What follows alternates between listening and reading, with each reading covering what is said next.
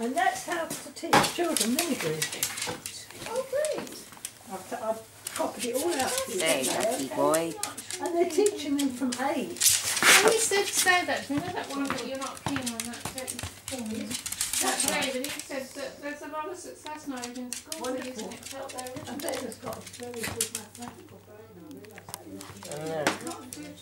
It's like me, you can't do algebra.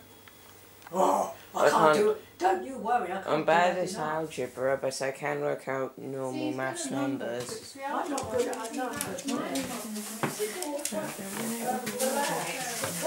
You know what? No, these.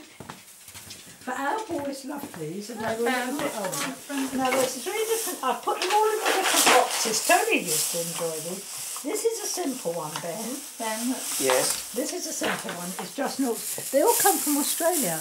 Wow. And I don't ever want them back, so you can do what you like with them. This is Roland's, or Yeah, Roland and Byron's, and Tony loved them. And we'd all play Albert. Brains Albert has to play. Now this is noughts and crosses, where you're oh, I think I've played noughts and crosses. Yeah, that's before. very easy. This is in wood though. In wood, which is fun. That's lovely. I've never seen it in wood.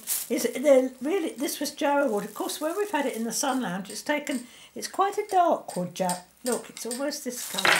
This All Jack. the floors Lovely, are in isn't that. it? Lovely. And they're all lovely wooden toys. So this is, Yeah, I wouldn't- I love wood. what else have we got here? There's 1 or 2 of them are quite hard. But Tony could do that.